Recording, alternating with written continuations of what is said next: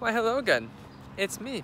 This time, I'm walking my cousin's dog, Brody.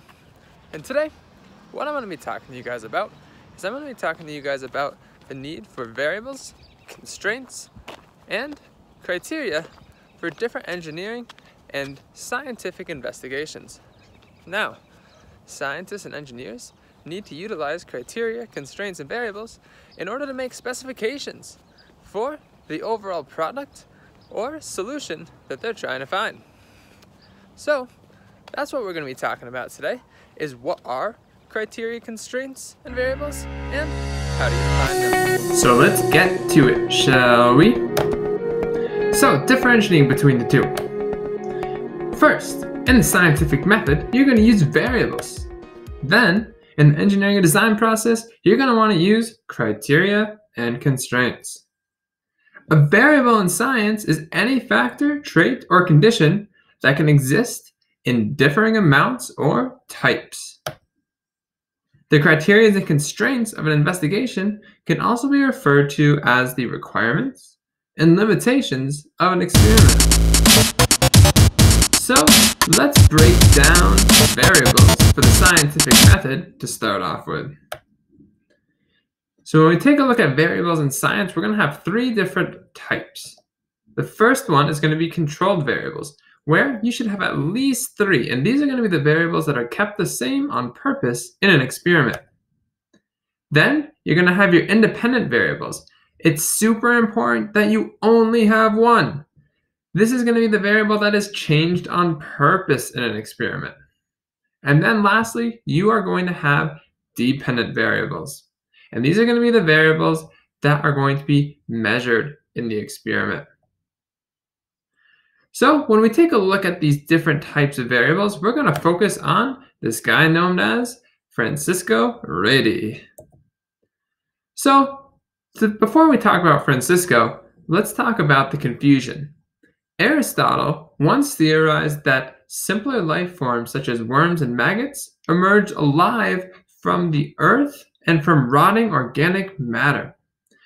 This theory is known as the theory of spontaneous generation. However, Francisco Redi said, "I don't think so." So, what Francisco did is he actually set up a scientific investigation in order to prove Aristotle's theory wrong.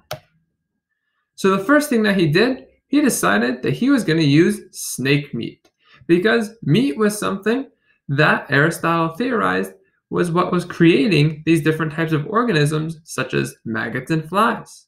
So what he did is he put 3 containers full of the same amount of snake meat at the same temperature. The first one was snake meat with no lid. The second, snake meat with a sealed lid. And the third one, snake meat with a mesh lid, where the organisms such as flies would be able to smell the meat. So after conducting this experiment, he was able to find that the meat that had no lid had flies and maggots all over it. The container that had meat with the sealed cover had no flies on the meat, with a couple flies around it. And then the container that had the meat with the mesh lid had flies all over the top of the lid, but none actually on the meat. However, let's take a look at Redi's variables. First, the controlled variables. This would be the size of the jar, the amount of meat, and the temperature the room was set at. If we take a look at Redi's independent variable, this would be the type of lid on the jars, either no lid, a sealed lid, or a mesh lid. Then lastly, the dependent variable was the amount of flies on the meat. Now, let's take a look at criteria and constraints. When we're looking at criteria and constraints, we're going to go back to my bike example.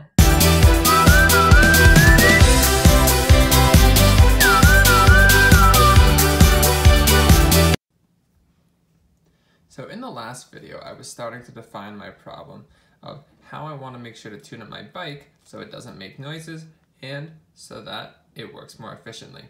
So in the next step of the engineering design process, I want to start to identify my criteria and my constraints. So my first for criteria, that's going to be like your requirements for the project.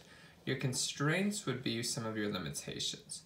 So some of the criteria and constraints that I came up with was I want my bike to have less noise, I want it to shift gears better, I want it to be a smoother ride, and I don't have a ton of tools. So those are kind of my criteria and constraints for this bike tune-up project that I'm embarking on.